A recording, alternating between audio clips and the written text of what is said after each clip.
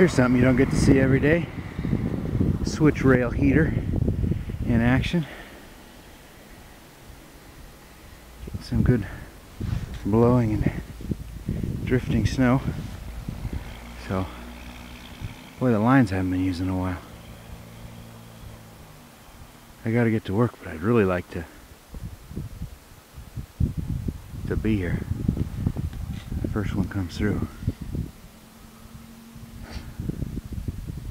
Oh well. That red cable, gosh, I don't know if you can see it in this light. Red cable comes up right there, runs along the bottom edge of that rail, down to there and goes back down in. So that keeps, and then there's 2 spurs of it on the actual switch gear itself, and that keeps the switch free. Montana winter railroading, what can I say?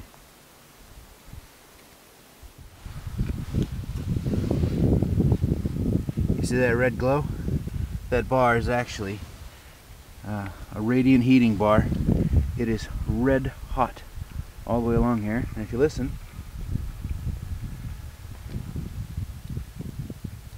you can actually hear the snow melting as it hits it. Radiant heating. Induction heating.